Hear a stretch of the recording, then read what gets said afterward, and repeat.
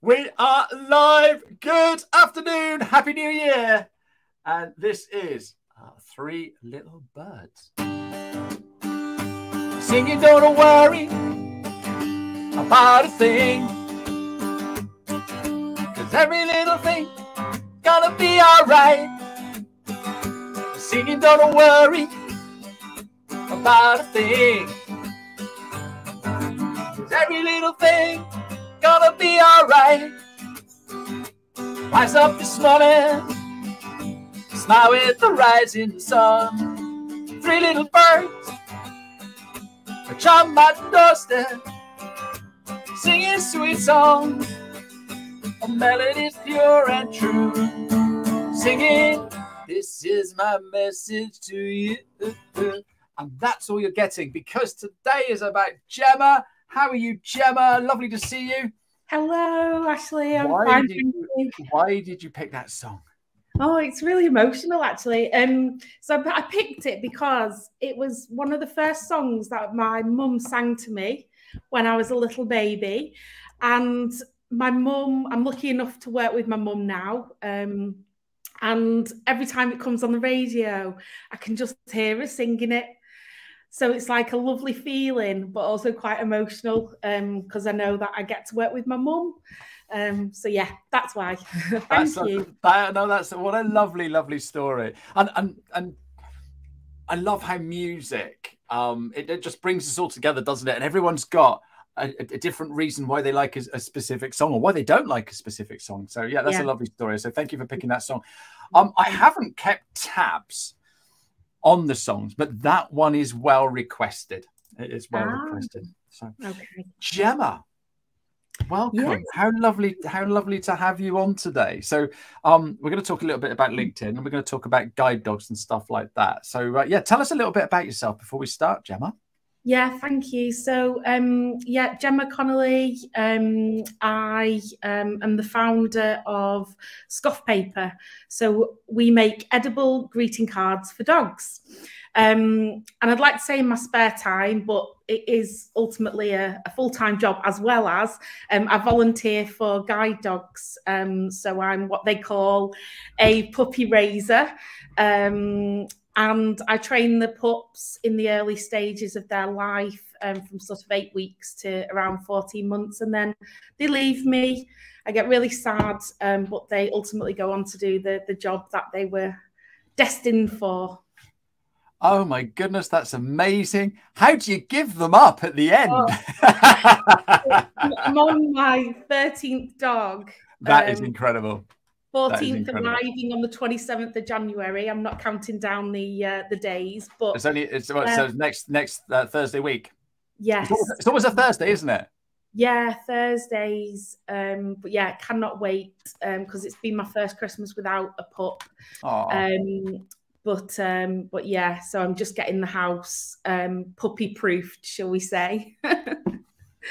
So this is the first Christmas that you haven't had to worry about the decorations or the chocolates. Yeah, absolutely. I can leave stuff around, and there's no tumbleweeds of golden retriever and Labrador hair everywhere. It's very strange. I don't like it. It does get everywhere. So yeah, I was a bit flippant with my thing there, but obviously we're both puppy raisers. Yes. I'm a starter compared to you.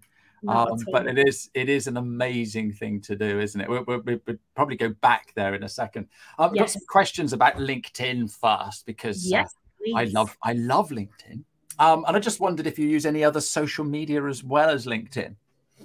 Yeah, so I use LinkedIn for business, along with Instagram, Facebook, and I am delving into TikTok from a business perspective. Help me. I don't do TikTok. I do Tic Tacs, you know, when I want some nice minty refresher. Yeah. But no, I haven't delved with TikTok yet. Yeah. So yeah, from a business perspective, all of those. And then I've got a guide dog channel on Instagram, which has just been the history of all of my pups. Oh, I need to see that one. Yeah, and fun things that we do. So yeah, yes, in answer to your question, I do use other channels. Yeah, let me find this guide dog thing and see if I can put it up on the screen, because that's what we did when we had our first guide dog. So we've got a Facebook page because we didn't do Instagram back then. So come on, where will we find your doggy? Yeah, it's called on Instagram. It's called Guiding Gems. Oh, very clever, very clever. Yeah, I did see what you did there, because I don't normally do this, you know. GEMS. Yeah. Gems, guide dog pups plus me. So if I grab hold of that, I think I can put that, somewhere here. Oh, thanks. Get you some more followers. Hopefully that works. Leah's just said, where is she? Leah's just said, what an amazing niche. So yeah, we're going to find out a little bit more about that as well. Yeah, so all this social media stuff, how often do you post on LinkedIn? Oh, not enough. You'll slap my wrists. Hey, Gemma, I'm not the LinkedIn beast. It's fine. You've got to do what you're comfortable with. Yeah, exactly. Yeah. So at the moment, it's probably only a post a week maximum. That one post a week, Gemma, is more than 99% of people on LinkedIn. Yeah. So it's absolutely fantastic. So well done you. Yeah. So it's about a post a week, and then I spend a little bit of time interacting with people as well, following people, you know, in the industry, outside of the industry, entrepreneurs, guide dogs. Yeah. Well, that's how we met, isn't it? Yeah, I find that very useful as opposed to just putting content out there. Yeah, absolutely, and that's what it's all about. It's all about connecting. In my training, I talk about LinkedIn as this great big networking meeting. You know, when you go to a networking meeting, you go, "Hi, how are you?" You end up talking about dogs, and probably end up talking about guide dogs and stuff like that, and not business, because you don't have to. So you don't have to on LinkedIn. That's the thing. Yeah, that's the thing. Yeah. So do you post about the guide dogs on LinkedIn? A little bit. Yeah.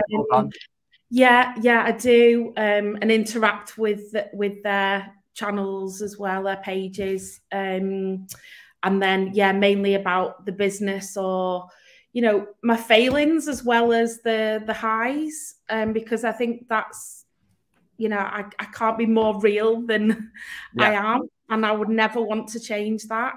And hopefully that helps people, because other people who do it, other entrepreneurs and small businesses, it really helps me. And I feel like I've got an arm around my shoulder sometimes. You know, this virtual hug that you need. Yes.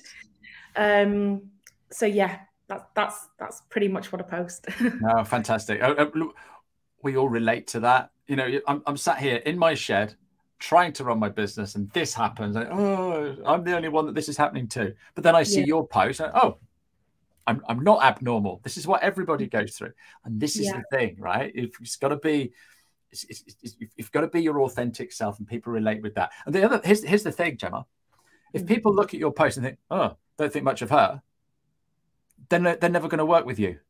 Well, isn't that a good thing, that you don't want people like that to work with you, do you? You want people that love you and what have you. So, yeah. So, right, scoff paper. How on earth did we come up with? So, first of all, what is scoff paper? Yeah, so scoff paper is it's edible cards for dogs. So we basically make it from potatoes, and there's different yummy flavors, and it's a way of gifting your dog a card, because we all do it. I'm sure you do as well, Ashley. Gifting a card to their dog, and ultimately the card just goes either into the bin because it can't be recycled. Crazy amount goes into landfill, or some of them can be recycled, or they just go in a memory box. But how good is it that you can gift a card to the dog and they can eat it, and it's only 26 calories? Fantastic. You are mad. Yeah. Mad, but genius. Thank you. Absolute genius. So how many cards do you sell? Are you allowed to tell us that? Yeah, well, last year we sold just over 120,000. So that was in our second year of trading. So, Oh, right. Oh, yeah, you're very new. You're very new. very new. Yes, yeah. It was an idea at the back end of lockdown.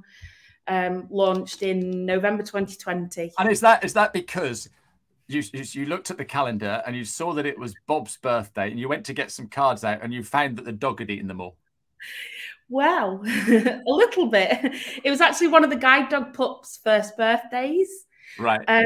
So I've always bought the guide dogs birthday cards. I've always scribed a huge message to them. They've always had to sit there, listen to me talk to them, read the message to them, and then pose for a photo. So Loki, who I had at the time, he tried to eat this delicious paper card. Yeah. Not so delicious. So I think that team, with really wanting to do something for myself, gave me that sort of light bulb moment. Yeah. Okay. so how does one come up with an idea of, oh, why don't I make edible cards? That's never been done, has it? No, it hasn't. So my background is brand and marketing. It isn't manufacturing.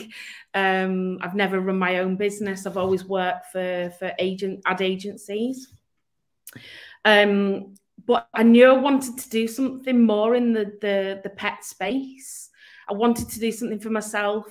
And I think I've always been this like frustrated creative that comes up with weird ideas at 3 o'clock in the morning, writes them down. And then when I wake up, I go, I thought I was going to take over the world with that idea. How ridiculous. So I've been battling that for quite a few years. But yeah, I can remember just being sat in my living room during lockdown, and Loki tried to eat the card. So God knows what was going through my mind, but we did it. Fantastic. I just put a banner up for you. Look, frustrated creative. That's brilliant. That is absolutely brilliant. So how did you come up with, because I'm glad you told me it was made from potato, but how did you work out, because I've Googled it, there's no recipes for cards for dogs. No. So I suppose I spent quite a lot of time looking into what ingredients would be natural, what wouldn't be harmful to dogs, what would be palatable, look into the industry. Hang on. What would be palatable? I don't know about you, but our Labradors, whenever they come, they will eat anything. Yeah, silly me. what would be palatable to dogs outside of the guide dogs, right? Yeah. And then just started looking at different flavors, how I could make this something that could emulate paper, but obviously isn't paper. So yeah, made from spuds, as we say up north. Yeah, made from the skins of the potatoes.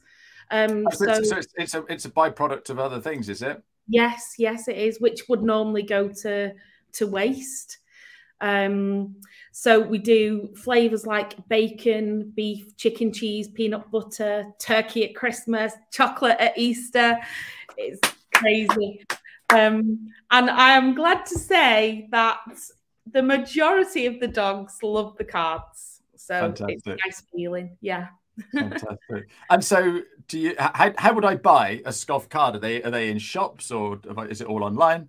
Yeah, so both, to be honest. So you can buy cards from our website, scoffpaper.com. We personalize the cards, we make and ship them within 24 hours. Or you can buy them from loads of different shops. So we're in about 250 independent stores across the UK. Wow. We're in the likes of Clinton's Cards, we're in Pets at Home, Pets Corner, and then we've now started trading in only a small amount, but we started trading in 7 countries. So we're trying. We are trying. All in 2 years. Yeah, look at the state of me. That's why you're poorly. Yeah, but that is incredible. That is absolutely incredible. What an amazing story. What an amazing story. You're poorly, and I know you're working from home today. So thanks for dragging yourself out your deathbed. I don't suppose you've got any cards there, do you? I haven't actually. Oh, maybe I've got a little. Sorry, I springed this on you, didn't I? No, it's okay. I would normally, like I said, normally be in the Scoffice. So the Scoffice. The Scoffice. But this is just one of the cards that we sell in Pets at Home. So it's slightly smaller than the premium cards you can buy in the independent pet stores and garden centres and online. But yeah, that just gives you a little flavour of what we do. So this one's Nash's Rashers, bacon flavour. And yeah, the dog can eat the whole card. Fantastic. Bit of snazzy packaging.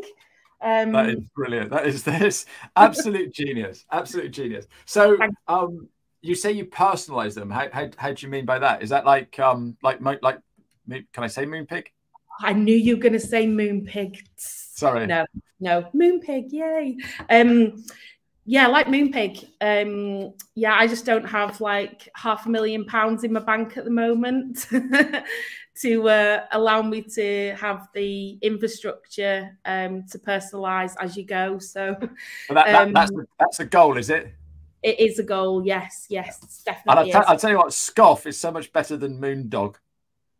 Yes, thank you. Yeah, no, I love Scoff. Who came up with that name?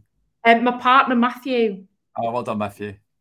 Yeah. We kept we keep everything, you know, like all the scribbles, the ideas, the first cards, prototypes, everything, and all the scribbles of all the crazy names I was coming up with, and it was just like no. And then Matthew said Scoff paper. I was like, boom. Okay, then. Like I really wanted to come up with it. No, but yeah, I think it's a great name. It's only a name. You came up with the idea. That's the skill. That's the skill, isn't it? And that is Scofficial. Hey. Do you see what I did there? Yeah. I'm gonna write that down. Yeah, no. So you've got this amazing business. You've got people. It just throws them that they can buy a card and the dog can eat it. Can humans eat your cards? They could. If they wanted to. So they are human grade. So all the ingredients we use, suitable for humans. And when I've been at trade shows or like I did Crufts last year, humans were stood there eating them. Fantastic. It never floats your boat, yeah. It's like the idiot uncle that eats the dog treats, isn't it? Yeah. Oh, look at this, Ash. yeah, exactly. Or you could share it like that. Is it 100? No, Lady and the Tramp. You know, share. Oh, that is absolutely brilliant. Absolutely brilliant. So, guide dogs. Yes. Guide dogs. You've been doing it for guide dogs now. So. And I've been doing it for 5 years, so we've got 15 years experience between us. And we get a little puppy. They chew everything. We help them socialize. We take them walking. We do all kinds of things with them. And then what happens is the puppy snatcher comes on the Thursday and takes them away, and we all cry, and it's horrible. And then we get another one, and then we get another one. What got you into it, Gemma? So I was working for an ad agency, say 11 years ago, and I got into some bad health. So I'd had a heart attack. I had to rethink.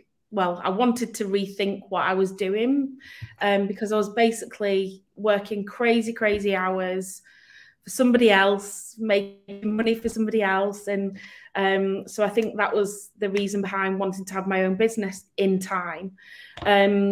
But I wanted to take some time out. So I basically saved some money to allow me to do that and still pay my mortgage and my bills. Yeah, it doesn't stop, does it? No. And I basically applied to be a volunteer for guide dogs. So that's how I got my first pup. So I took 12 months out of work. I did a little bit of freelancing. But yeah, pretty much 12 months out of work, concentrated on that first delightful pup that turned into a teenager and rebelled against me and made me cry and then made me happy. So yeah, that's how I got into it. Ill health, and wanting to do something for me for a change. Yeah, no, good for you. Good for you. So I take it you're in, apart from you've got the lurgy, which everybody's got at the moment. Oh yeah. But your health is good now. Yeah, all good. He's called Jerry the pacemaker. Brilliant. So he has birthday parties every year, and we raise money at the Heart Foundation.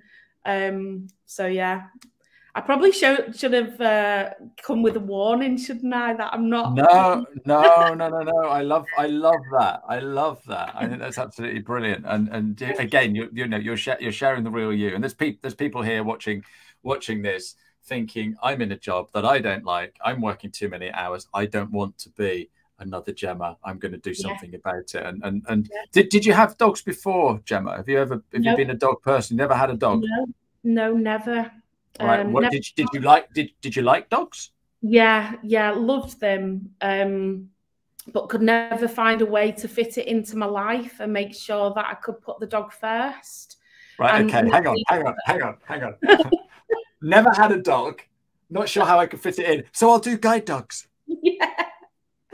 Yeah, I know. Crazy.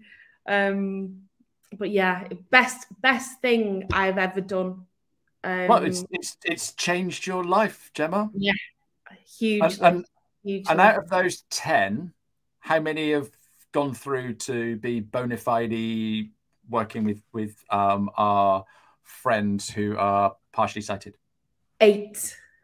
8, fantastic. Because the stats, it's 2 out of 3, isn't it? So you've swayed the stats there. Yeah. So not only has the dog and dogs changed your life, but they've also changed 8 other people's lives.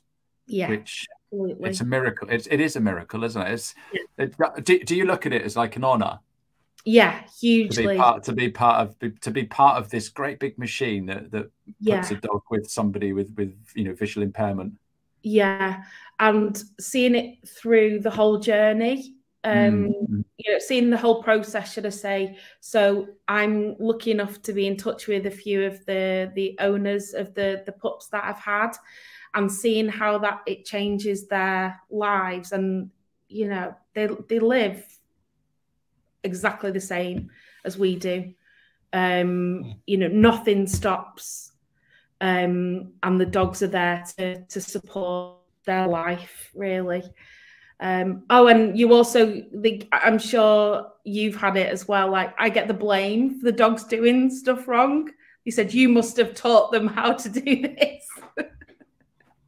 I unfortunately, I haven't had much connection with the people that have had our pups, which is a real shame. So we've done 4, and 3 have gone on and done amazing things. And but that's how it is. You've got. Yeah. And we know that when we sign up for it, don't we? You do, yeah. That's the thing. Yeah. You say goodbye to them for that reason, don't you?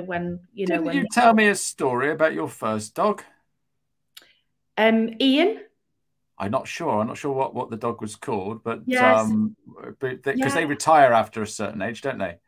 Yeah. So Ian's due to retire, and I've been asked to look after him for the rest of his life when he retires. Oh my gosh. You're going to start me off now. I know. So yeah, it's an absolute honour to be able to do that. So Ian was your first pup. Yeah. That changed your life. He's gone away. He's lived with somebody, changed their life, and because guide dogs are all about the welfare of the animal, aren't they? Yes. They've now turned around and said, look, Ian's not allowed to work anymore. We need to put him with a family that are going to love him, blah, blah, blah. And it's going to be you. So you started him, and that's beautiful, Gemma. It's absolutely beautiful story. Yeah. So very emotional, but Oh yeah, you've got me going, and I don't even like dogs. Yeah. But yeah, it's an absolute gift, isn't it, to be able to do that again. So I'll never turn that down. No. Brilliant, yeah. brilliant. Oh, and you've also got another pup. Do you know the name of the new pup? Yeah, he's called Leo, and he's a handsome golden retriever. Oh, fantastic. They always are handsome, aren't they? Yeah. They're very, very well bred pups, aren't they? They are. Yeah, gorgeous. So, and do you think they've got a little air about them? Yeah. I'm a guide dog. Yeah. Oh, yes. Yes, exactly. Especially the golden retrievers. Yeah. They're just like, they're all just so sassy, you know, and want to be told how handsome or beautiful they are on a daily basis. So I am going to do a show all about guide dogs. I've just made that up right now. Okay, so you're coming back, and if I can find a couple of other wonderful people like you that want to come and talk about guide dogs, we can talk about that on one of my shows, because that would be awesome. So you'd be up for that, wouldn't you? Yeah, certainly. Yeah. Awesome. I would love to. Yeah, thank you. No, that's all right. No, we've gone over our 15 minutes. Sorry. I've got one last question for you, but before I ask that, I'm just going to go and find my guest for next week so that everybody knows who's coming next week. And I have got the lovely Devya Afwell. She's a transformational career coach. So she's going to come and talk about that and how she gets on LinkedIn. So we'll be talking with her next week. But to end up today, I'd like to know, what advice would you give your 16-year-old self, Gemma? 16-year-old self? I would say you're on the right path. That's what I would say. And if I could just give a little tiny bit of context, like I've grafted from being 15 years of age, working in Debenhams. That was my first job, doing the window dressing. Oh, wow, that's cool. Yeah, so I got to do that from being so young, and then working in ad agencies from 17. And it's all been driving towards what I now do and love. Yes. Yeah. So I think, yeah, that's it. Just keep going. You're on the right path, love. Yeah, we get there in the end, don't we, Gemma? We get there in the end. Yeah. Thank you so much. You've been absolute delight, and I look forward to speaking to you soon. And thanks to everybody for watching, and we will see you soon. Cheerio now. Bye bye. Thanks, Ashley. Get out what you put in.